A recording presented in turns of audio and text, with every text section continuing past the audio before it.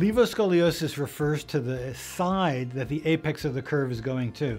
So you can have a thoracic levoscoliosis or you can have a lumbar levoscoliosis. Essentially what it means is that the curve apex is to the left of the midline when you're looking at the person from the back. Levo left. Thanks for watching. I hope you found all this information helpful. Please subscribe if you'd like to have more information about scoliosis, and don't forget to hit the bell. That'll alert you whenever we publish new information. And if you've got any questions, write them in the comments field, and I'm going to make sure to address them in a future video. Thanks for watching.